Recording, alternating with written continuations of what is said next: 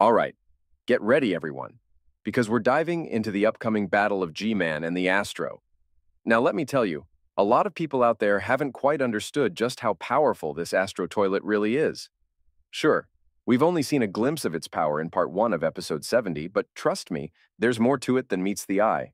Remember that scene where he completely destroys that Skibidi welder? Classic. But here's the thing, he didn't just squash him physically. Oh no. He used gravity like a pro, crushing him with a force that's unconventional and totally mind-blowing.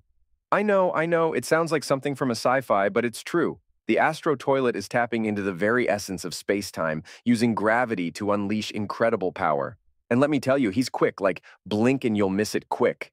But does that mean he can defeat G-Man? Absolutely. But wait a moment, because G-Man got some serious courage, and you better believe he's got a trick or two up his sleeve. I'm talking about smart tactics here, folks.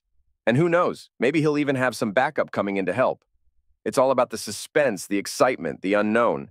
Now, as for the next episode, well, who knows? Some say it's going to be a relaxed one. But hey, anything could happen in this crazy universe. Personally, I'm hoping for an epic showdown between our titans, G-Man and the Astro Toilet.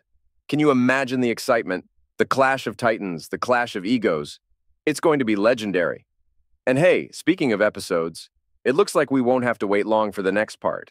Thanks to Defuk last-minute decision, we might just get the next part of episode 72 in only 4 to 6 days. Now that's what I call a win for us impatient fans. But hey, that's just my theory. What do you think? Share your thoughts in the comments below, and let's keep the speculation going. After all, in this unpredictable world of ours, anything's possible.